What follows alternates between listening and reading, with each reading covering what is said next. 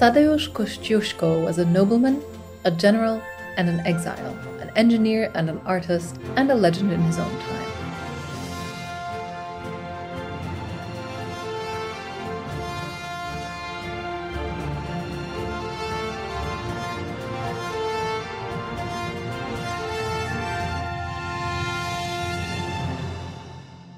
Hello, and welcome to Footnoting History. I'm Lucy, and on this episode, I'm going to be discussing the life of Tadeusz Kościuszko, ambiguous icon of the Age of Revolutions. As this episode will make clear, I think he was extremely cool and that more people should have history crushes on him. This is the first half of a two-part special because there are just that many cool stories in the footnotes. I picked Tadeusz Kościuszko as a topic largely because I'm originally from Philadelphia, and I think more people should know about our adopted hometown boy. If you visit Philly, you can visit his house. It's in the 18th century historic district. It's just not as famous as, the room where the Declaration of Independence was signed. Before starting research for the podcast, my knowledge of Kościuszko was primarily local. I'd seen his house and statue when I was a girl. I knew him as a man who had hung out with Washington and fought in 2 revolutions. But the more I researched, the more interested I became, not just in his life, but in how that life has been remembered and forgotten. So this episode is going to focus on his life and how his biography has been crafted, and part 2 of this Tadeusz Kościuszko special will focus on him as a pop culture figure, despite the fact that he still doesn't have the big budget miniseries he deserves. Before getting to his most miniseries worthy exploits, I'm going to take us back to the beginning, to Tadeusz Kościuszko's pre-heroic history. I'm not going to give you a blow-by-blow account of Kościuszko's upbringing and education, but these things do matter to understanding both his position in society and his perspective on it. His family was part of the szlachta, the Polish gentry, but they weren't very well off, partly because Kościuszko's father voluntarily gave the 31 families who worked his estates a much bigger cut of the produce of their labor than was required by law. So, while still working within this paternalistic and unequal structure, he was committed to making things more fair. Also, the Kościuszko family belonged to the very minor gentry. If a Jane Austen analogy helps, think of the Bennet family in Pride and Prejudice. As the youngest son of the family, Tadeusz was always expected to be educated for a career, and that path had some unexpected bumps. He left one school because his family couldn't afford the fees after his father died, and subsequently enrolled in the new military academy in Warsaw. He was both ambitious and gifted, distinguishing himself enough that he attracted the king's notice. And this personal relationship almost certainly influenced Kościuszko's choice to leave Poland rather than get caught up in an anti-royalist uprising. While he did share the rebels' zeal for reforming the structure of Polish society, he also believed that the king could and would bring about these reforms. After all, this was the age of constitutional monarchy. This is to say nothing of the fact that openly rebelling against a king who had been nice to you personally would be an extremely bad idea on just about every level. So he opted out of taking sides, instead spending time in Paris. Always a good idea. While in Paris, he studied art and also, crucially, hung out with the subversive playwright Beaumarchais. Beaumarchais not only wrote an influential trilogy of hilarious plays about subverting class and gender hierarchies, which I've discussed in another episode linked in the notes, but also literally wrote a letter to the King of France telling him that he was a jerk for 1, ignoring the partition of Poland by Russia and Prussia, 2, allowing slavery. How, he asked, can you allow your subjects to take by force and bind suffering black men whom nature made free and who are only miserable because you are powerful?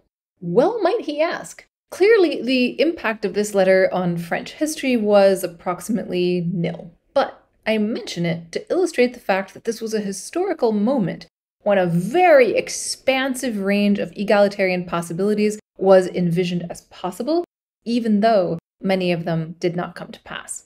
Kościuszko returned to Poland in 1774 after the rebellion had ended in a failed kidnapping of the king and a partition of Polish territory among Russia, Austria, and Prussia. Also, Kościuszko's older brother had squandered his inheritance and mortgaged the estate, so Tadeusz couldn't afford a commission in the army. and this meant that he had to find another career than the one he had been trained and educated for. So he did the 18th century equivalent of couch surfing, visiting successive friends until Lord Sosnowski, who had recommended him for Warsaw's military academy, helped him out again by hiring him to teach history, mathematics, and art to his two daughters. Now, if you've read a non-zero number of historical romance novels, you may guess where this is going. But there is, interestingly enough, disagreement about what exactly the extent of Kościuszko's romance with Ludwika Sosnowska was. According to the memoirs of several of Kościuszko's friends, it ended in ignominious failure. Tadeusz and Ludwika attempted to elope, but were stopped by her father at the head of a group of armed men who took Ludwika back by main force after knocking Kościuszko unconscious. Halina Filipovich has questioned just how much of this story can be believed and how much of it was made up in the 19th century as romantic embroidery. Alex Storzinski, meanwhile, has argued that it was the defining moment and defining passion of Kościuszko's life. Because the episode was apparently told by Kościuszko to multiple friends and thus confirmed in a range of secondhand accounts, I'm inclined to say, yes, it definitely happened. I would also argue, though, that there's no real evidence to say that it was the emotionally formative experience of Kościuszko's youth. But in any case, after this incident, Kościuszko fled Poland again to avoid being prosecuted, killed, or both by the enraged Lord Sosnowski. He returned to Paris to reconnect with friends there, including Beaumarchais, who by this point was helping to funnel men and supplies to assist American forces in their war for independence from the British Crown. And it was thus, through his friendship with a playwright and because of his training as a military engineer who could both devise and draw plans, that Kościuszko got involved in the cause of the American Revolution. You may be thinking, finally, something that goes right for the poor guy. However, because of the British blockade, Kościuszko's ship had to go through the Caribbean. They sailed at the beginning of hurricane season and got shipwrecked. Kościuszko rescued himself by clinging to the ship's mast and swimming to shore. And after this, he and his fellow volunteers managed to get up the coast to Philadelphia in a small fishing vessel. Kościuszko finally made it to Philadelphia in August of 1776 and went straight to Benjamin Franklin. I would say, as one does, but Franklin himself was rather startled by Kościuszko just turning up at his shop and offering, in French, to take the officer's placement exam and offer his services to the new nation. After an interrogation, Franklin told Kościuszko that he was convinced of his noble intentions, kissed him on the forehead, and said, "You have to admit, young man, that it was pretty unwise to travel 2,000 miles without any commitments or connections." Unwise or not, however, Kościuszko arrived with expertise in military engineering the revolutionary cause desperately needed. And in short order, he was put to work by Congress devising defenses for Philadelphia in preparation for a British attack on the city. It's at this point that military historians go into starry-eyed detail about Kościuszko's achievements. And this is fair. They are impressive. But you can find out about them fairly easily if that's your thing. I am not going to spend a lot of time discussing the details of his strategic activity, but this was both significant and recognized as such at the time. Kościuszko served as an adjutant general. That is, he was helping, often decisively, to manage campaigns rather than independently managing his own forces. At multiple points throughout the war, military commanders would write letters back and forth, essentially begging for Kościuszko to spend time helping them. Washington says it's my turn with the Polish engineer. But in all seriousness, his strategic expertise was, without exaggeration, unique. It found its fullest expression in the 2 years he spent fortifying West Point as the key link in a chain of fortifications preventing British control of upstate New York. These fortifications either ensured the territorial cohesion of the rebellious colonies, or, if the plans got into the hands of the British, dun dun dun, might not. Most American schoolchildren learn at a young age about the terrible treachery of Benedict Arnold, who tried to sell key American plans to the British. What generally doesn't make it into those elementary school narratives is that what Benedict Arnold was trying to sell were Kościuszko's drawings and his designs. And once Kościuszko had left New York for the Southern campaign, in response to one of those pleading letters, begging that Washington would brighten a more than gloomy situation by sending Kościuszko down, Arnold simply took them. This task was made easier by the fact that Kościuszko had been staying in a boarding house instead of luxurious quarters like Arnold's own. But it was also a betrayal that no one saw coming. In the words of the man who wrote to Washington about it, the most surprising thing in the world. While Benedict Arnold was doing this, Kościuszko was heading south. Crucially, he was doing so in the company of a black man named Agrippa Hull. Hull, known as Grippy, was by his own account the son of an African prince, and was known for both his intelligence and his wit. He was a free soldier in the Continental Army, and had served General John Patterson until being transferred to Kościuszko's service. An 1894 biography of Patterson says this is because of the attachment that developed between Tadeusz and Agrippa. Hull served as Kościuszko's aide-de-camp from then onward, and apparently developed a genuine friendship with him. A story that, according to the same 1894 biography, Hull used to tell about their relationship involved a disguise and a hangover. When Kościuszko left to inspect fortifications, Hull hosted a party in his tent for all the black men of the camp, enslaved and free. He himself donned Kościuszko's uniform. The 1894 account says that the party were drinking wine freely and were very hilarious. So, when Kościuszko returned unexpectedly, the tipsy partygoers were as alarmed as if Satan himself had suddenly appeared, and all of them, including Grippy, feared reprisals. But what Kościuszko did, apparently, was to raise Hull to his feet, saying, "It is beneath the dignity of an African prince to prostrate himself at the feet of anyone."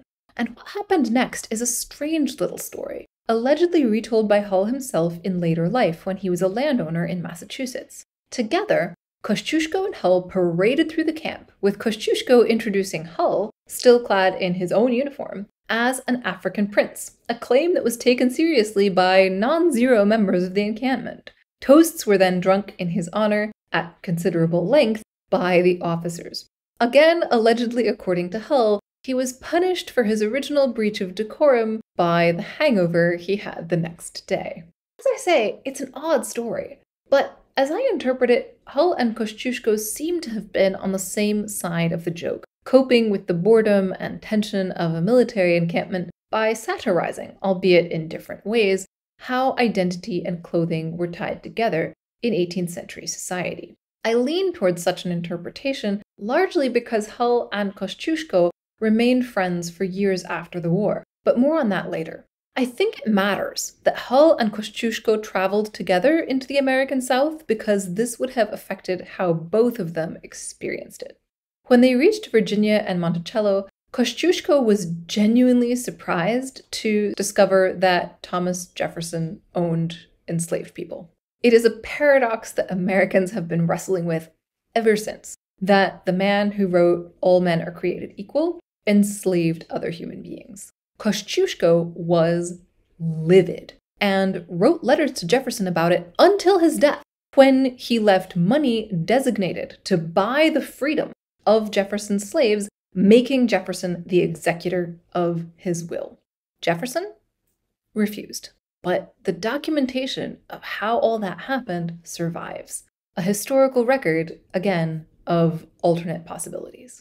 But to come back to the Southern campaign of the Revolutionary War, I am deliberately focusing more on the social history of this than the troop movements, because this period appears to have sharpened Kościuszko's ideas about and commitment to truly equal rights in a democratic society. Kościuszko was working alongside Nathanael Greene, the commander of the Southern Theater, and also, as a devout Quaker, very committed to the anti-slavery cause. Kościuszko was not only figuring out how to navigate rivers in order to move men and materials, but also working with spies. His most recent biographer reports that he was particularly successful because of his rapport with the black men who moved in and out of British encampments on errands. And this is one of those things that makes me want more footnotes. What does it mean to have rapport with networks of enslaved men who are risking their lives even more clearly than white men in the same position would have been by running information? And how does Kościuszko develop this rapport? History being what it is, we may not be able to answer these questions with perfect confidence. But we do have Kościuszko's letters, proving that he worked closely with the Black informants who were so crucial to the American war effort in the Southern campaigns, perhaps with the not unreasonable expectation that a brand new republic dedicated to principles of equality might abolish slavery. While Agrippa Hull does not appear as an agent in these exchanges, I do see it as fully plausible that he would have been able to vouch for Kościuszko's trustworthiness, and perhaps even more importantly, for the fact that Kościuszko would trust the information given him, regardless of the social status of the person bringing it. Since Hull worked as Kościuszko's aide-de-camp, they would have been collaborating closely on a daily basis, and as I mentioned earlier, they seem to have developed a genuine friendship. Over a decade later, when Kościuszko was visiting the United States, Hull traveled to visit him, since it was hard for Kościuszko to move after having been disabled in the fight for Polish independence. I'm emotional about it. Kościuszko's work on the Southern Campaign was mostly unshowy and not terribly dramatic. He did once get stabbed while laying explosives near a British-held fort. He made it back to the American lines, where he was then made fun of mercilessly for being bayoneted from the rear, the literal butt of jokes. He appears to have minded this much less, however, than the time when he and Greene, due to a supply line issue, were cut off from their coffee supplies. He wrote a letter stating plaintively, "I cannot live without coffee." We've all been there.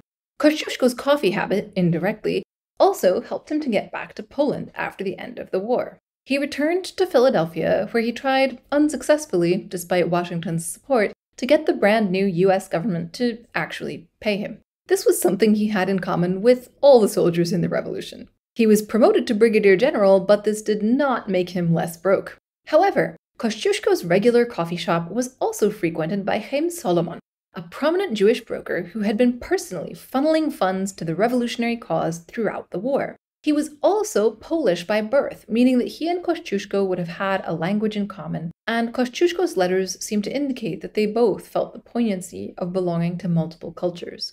Whatever the causes, Solomon lent or gave Kościuszko the money to get back to Poland. By the time our Tadeusz returned to Poland in 1784, his oldest brother had squandered still more of the family income. Moreover, he arrived at a time of simmering tensions regarding political reform and Russian intervention. An old friend, Prince Czartoryski, welcomed Kościuszko warmly, but when Kościuszko went to the royal palace, his reception was more frosty.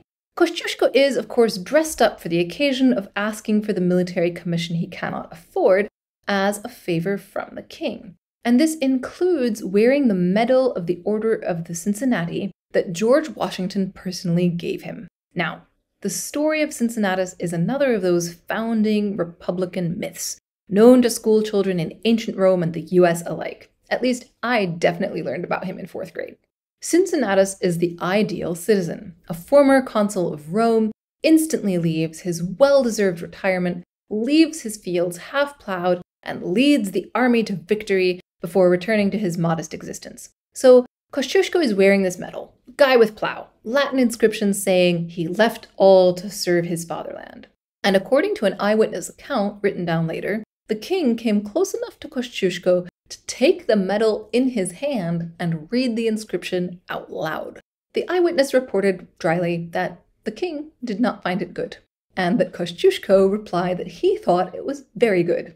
So, Kościuszko did not get his commission. It's at this point where I am going to give you a very brief précis of Kościuszko's absolutely crucial role in the fight for Polish independence, and say stay tuned for more in the second episode.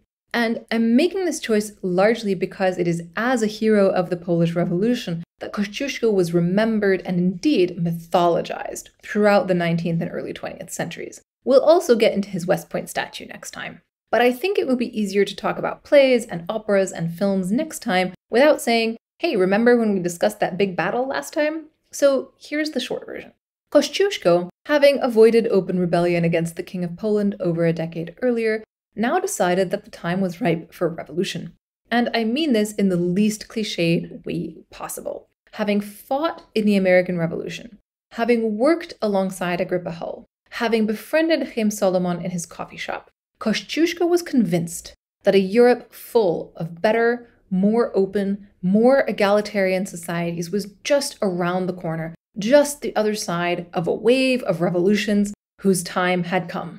Yeah, I'm also sad about how he was wrong. Despite overwhelming odds in the form of the military forces of the Russian Empire, Kościuszko and his literal ragtag band of peasants wielding farm implements were successful for a time, but only for a time.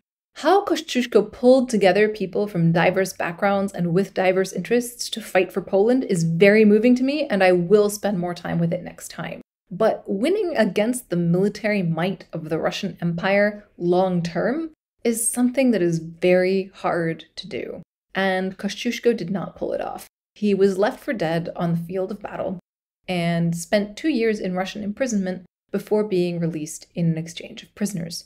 Via a series of intermediate stops, he returned to Philadelphia and to his friends there. One of his connections was the renowned physician Benjamin Rush, who commented in a letter that he thought Kościuszko might be able to walk again someday.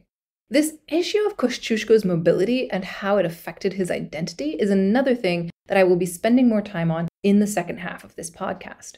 While in Philly, one of the consequences of his injuries was that he spent most of his time at his house, drawing and receiving visitors. One of the men who visited Kościuszko was Michikinakwa, otherwise known as Little Turtle, an influential Miami chief and diplomat. While Kościuszko's biographer says the chief called on Kościuszko, Michikinakwa's biographer says Kościuszko called on him. Because this was socially important in the late 18th century, I looked it up in the 1834 collection of biographical sketches of Native American leaders that the anecdote comes from. Apparently, they became attached to each other. No details on how this happened, though I am dying to know. And on their last and most famous visit, Michikinakwa called on Kościuszko to say goodbye before returning to his people. On this occasion, Kościuszko gave him 2 gifts. The first I have found mentioned in no contemporary histories, but the 1834 volume describes it as an elegant robe made of sea otter's skin. Not only does this sound amazingly warm, but it also suggests to me that Kościuszko found or commissioned this robe, worth several $100s at the time, in the style of indigenous rather than European dress, and I love that. The second was a pair of handsomely mounted pistols, which Kościuszko exhorted Michikinakwa to use against, quote, the first man who tries to subjugate you, unquote. This is, of course, an amazing line, but more importantly, it suggests that Kościuszko, at this precise moment in 1797, saw possibilities for a different unfolding of history than the one that took place, one in which the new Republican government of the United States would create equal rather than exploitative agreements with the indigenous peoples of North America, one in which Michikinakwa could, as chieftain of the Miami, make treaties with the US, with Britain, with France, one powerful leader among others. Like many of Kościuszko's other hopes, this one did not come to pass, but I personally want to live in the future that Tadeusz Kościuszko tried and failed to craft. This and all of our Footnoting History episodes are available captioned on our YouTube channel. Thank you for listening and subscribing, and until next time, remember, the best stories are always in the footnotes.